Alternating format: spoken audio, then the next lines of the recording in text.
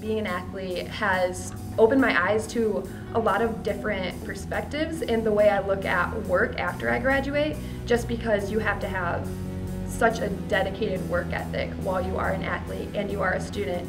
You have put in all this work throughout your college experience. It can really help you after you graduate and know that you can have that same dedication to a career that you're going to have as well.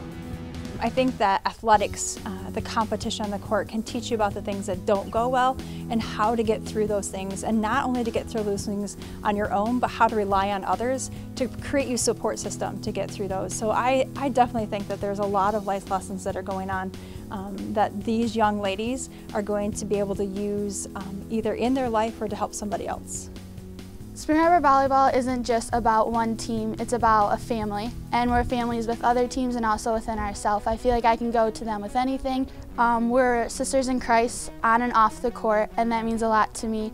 I think that the first thing that people notice about Spring Arbor is that there's a caring that spreads all the way across the campus, and not just in certain groups, not just in athletics, not just in music, but throughout the entire campus. That there's really just a value of relationships, and particularly for Spring Arbor, for the volleyball team, we really value what each person can bring to the team. You may impact somebody that's coming in 2 or 3 years behind you because of the tradition that you set up to really play for an audience of one.